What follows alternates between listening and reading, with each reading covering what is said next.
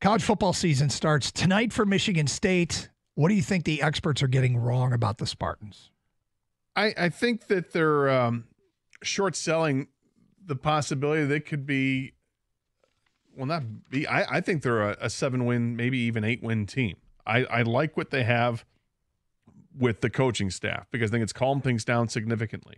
This guy is all about low ego and high output. That's his message. And Jonathan Smith has come in, and I think he's done that and put a calm there. And they've added some smart transfers, guys that he worked with, obviously at Oregon State, including the quarterback Aiden Childs. I think the center and the tight end have potential to be all Big Ten players with Miller and Velling.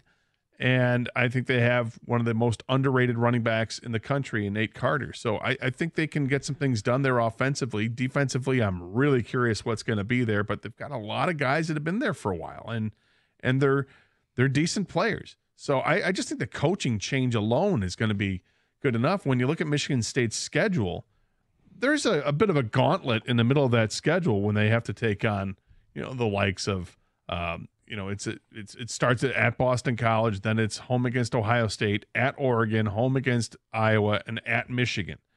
That's a tough 5-game stretch. But the other 7 games on the schedule are quite winnable. Are they going to win all 7 games out of those?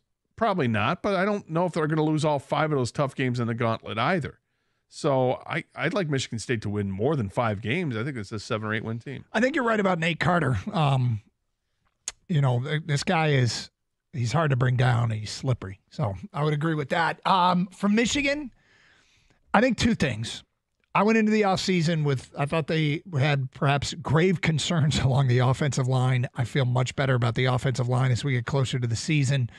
Miles Hinton is got a lot of playing experience at both Stanford and Michigan, transferred over, played some last year.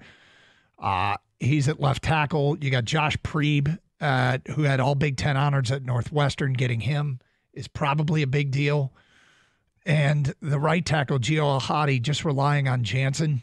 I mean, he's had a football crush on him forever. So I'm going to go. I think it's standard when you lose as much talent as they did up front for people to expect it to be a drop-off, and it probably won't be as good as it was. I feel better about it now than I did going into the offseason. I think Michigan's defense is elite, and that elite defense can win you half the games right there. And you go beyond that, I do think people are sleeping on the offensive talent they have there. Donovan Edwards, have we forgotten that he can be quite good? The tight end, Colston Loveland, might be the best tight end in the country.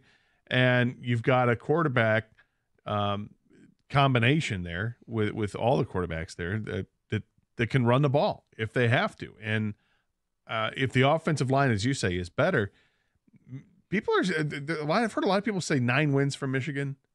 Some people say less, and I'm stunned by that. I think this is a team that really they also don't have to play Penn State this year. I think that Michigan's got potential to be a lot better than people think. So, and the other thing is, I'll just say this. I think there's this belief that they've got a running quarterback and a passing quarterback. The passing quarterback can run.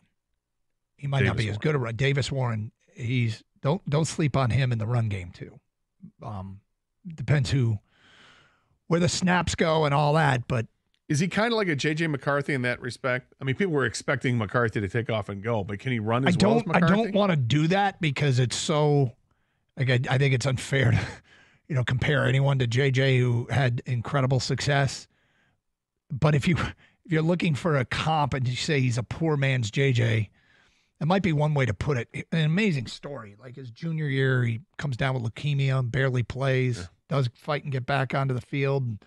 Senior year wiped out by COVID. So basically you got this guy who was considered a quarterback prospect, was dealt a bad hand, overcomes it, and then loses his COVID year and sends tape around. Harbaugh returns his call, and he comes in JJ's class as a walk-on quarterback. Now, when you're coming in JJ's class and they already had an established, relatively young quarterback who's still playing, by the way, in Cade McNamara at Iowa, I don't know if that's like a sign of his confidence or what, or how to even put it, but he's overcome all that, and we'll see what happens at the quarterback spot tomorrow night. But 248-539-9797. What have the experts gotten wrong about your college team, Michigan and Michigan State?